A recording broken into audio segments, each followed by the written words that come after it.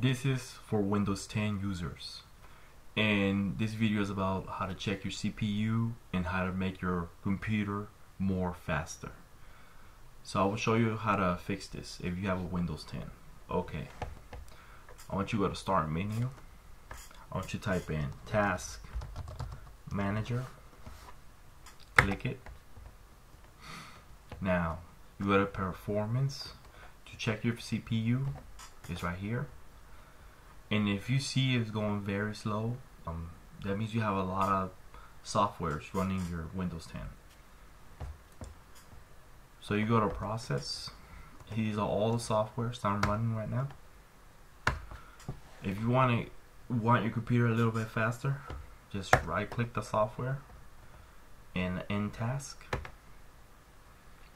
And if you don't want that software in your computer, just go to Start menu, uninstall, Program Features, and just uninstall whatever software you don't like that's using too much CPU. This is a CPU that's using my computer in Windows 10. This is right here, 15%. Bandicap I'm using. This is Google Chrome, so it's not using that much. So you go to Performance. Don't forget, if you want to check your CPU, how fast it's going. Thanks for watching. See you later.